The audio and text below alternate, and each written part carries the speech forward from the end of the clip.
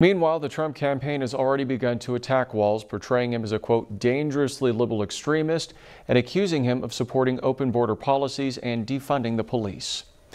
News Channel 3's Luis Avila continues our political coverage on Kamala Harris's VP pick and his local reaction to that choice. I kind of thought it was going to be Mark Kelly. I know a lot about him.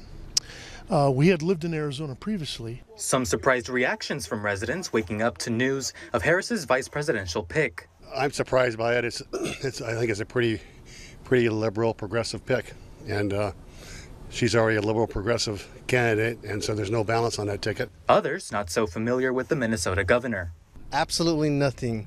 I've been too busy with work, so I haven't really delved into politics a lot recently, but I just know about Kamala Harris, yes. Never heard of the guy. Some residents tell me it's a smart pick and are optimistic, especially with Walz's background as a teacher.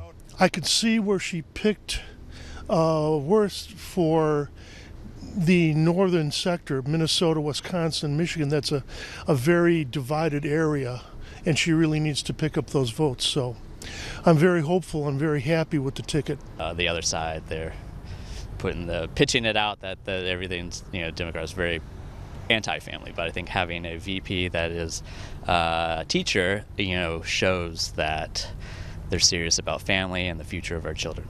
But others are concerned. The economy, abortion. I just don't understand why you would vote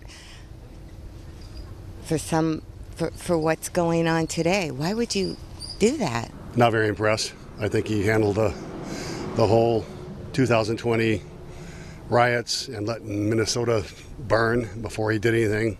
But regardless of political stance, the announcement will help engage voters. It definitely will spark interest for other people to look into kind of like his policy views and his history.